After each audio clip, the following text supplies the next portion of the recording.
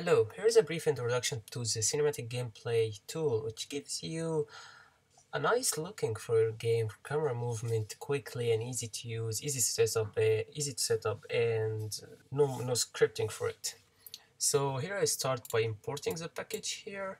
That's everything. The package is a very small package, so I import everything, and once it's done, I go to Windows, Cinematic Gameplay, and here is a fancy window which have pretty much everything you need to set up some cinematic and cool effects for your camera.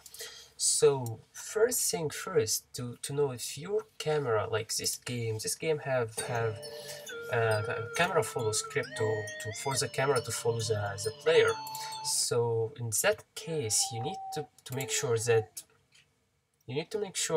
this script is not attached to the camera. So the camera should be a child for a game object that has this script. So let's start by making an empty game object, and let's put it in 0, reset everything. It's very important to reset everything, and put the camera parented to this parent, and let's remove the component from here and put the component in that parent. So in that case, the parent would be what is following the player. So, and it's the same effect still here, so we never lose anything.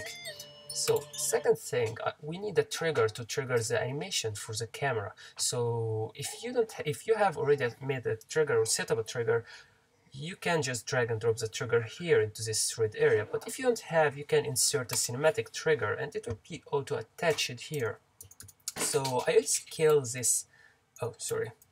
I will scale this cinematic trigger, and let's make it big to be able to see it. And let's rotate and put it near to this object so I can see it. So basically it will take effect once I come here. Let's make it a little bigger. Okay. Second thing, we need to prepare the camera. So when we select the camera here, as you can see, it have just those almost standard stuff. So when we prepare the camera, it adds a calls script, it adds the animation script, and adds the motor script. And last thing is to set the chords for the camera in this trigger. So as you can see, this trigger have lots of stuff. We can discuss this later. But for now, we need to set a start point for the camera and end point for the camera. So I think the camera here is fine. This camera position is fine. But if you need to change, it doesn't make any difference because the camera will always be moving from the current position. So we can select the camera, Command Shift F to set the camera to the current scene view.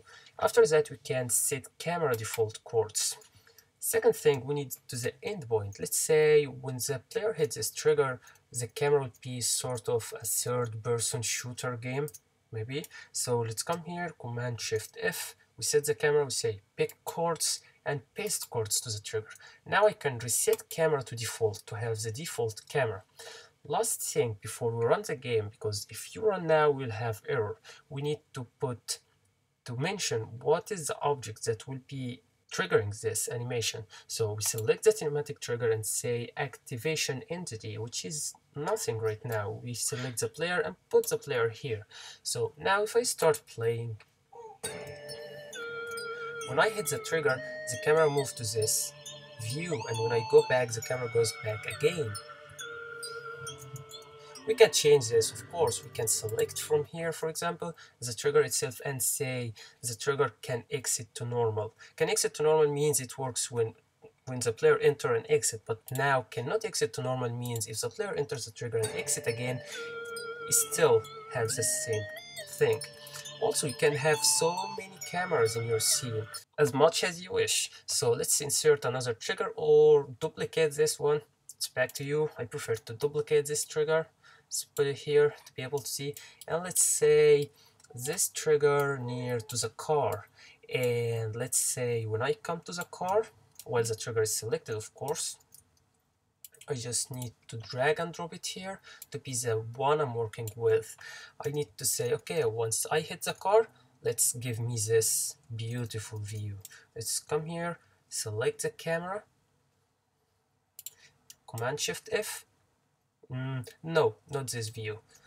Okay, let's come here and let's select the camera, Command Shift F. Yeah, this is the view I want. So when you are okay, pick the camera, paste the camera quartz.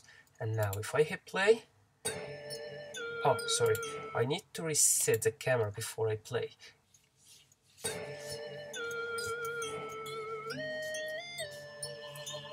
And again, when I exit, yeah, of course, I didn't set this. So I can select here and can exit to normal.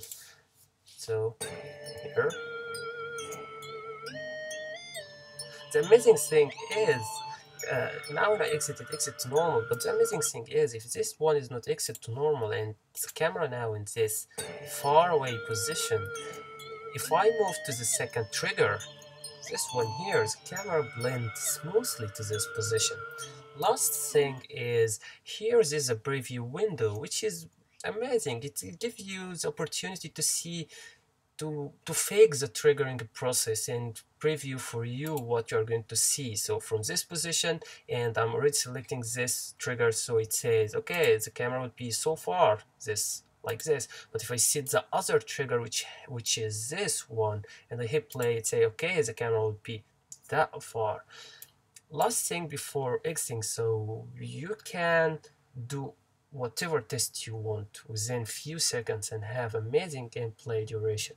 And you can, for example, set from here this blend time to 5 seconds. So when you hit play, it takes 5 seconds to blend. Sorry, excuse me. Yeah, it takes 5 seconds to blend. When you hit, let's say, this one with 1 second, it will be super quick. Be like this. When you hit okay, let's say 10 seconds, take 10 seconds to blend, which is very slow. So you can do lots of things, lots of stuff. So have as much as you want from those triggers. You can also enable all the cinematic triggers in the scene, or delete all the cinematic triggers at once, or disable all the cinematic triggers. You want to keep them, you can keep all of them and disable them. You can do lots of things. Thank you. I'm looking forward to see what you're going to make with this tool. See you.